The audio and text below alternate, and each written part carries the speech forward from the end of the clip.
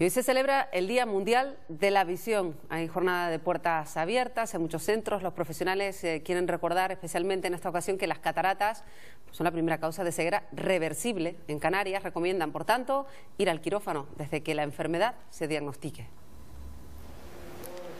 Primero interviene el láser para encargarse de la cirugía más delicada. El sistema reconoce el ojo como una huella dactilar y determina el lugar preciso para colocar la lente.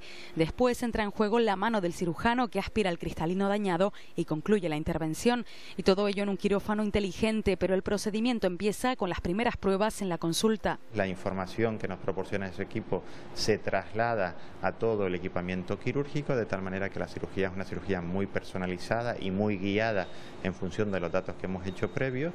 Tenemos más precisión y seguridad quirúrgica, puesto que lo estamos realizando con un equipo que evita bisturí, que evita pues muchas de las complicaciones que habitualmente pueden ocurrir. 3 de cada 10 problemas visuales están causados por cataratas que no se operan. Esta patología es la principal causa de ceguera reversible en Canarias y cada vez aparece más pronto. Tenemos una impresión de que se están desarrollando las cataratas en edades más jóvenes y quizás en eso en nuestra zona pueda tener especial relevancia porque se cree relacionado con la radiación ultravioleta del sol.